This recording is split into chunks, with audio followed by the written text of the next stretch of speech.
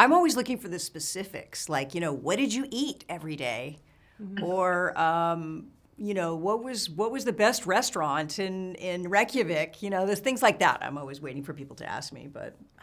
I haven't got, did you actually like your character? Like, in real life, would you actually like your character?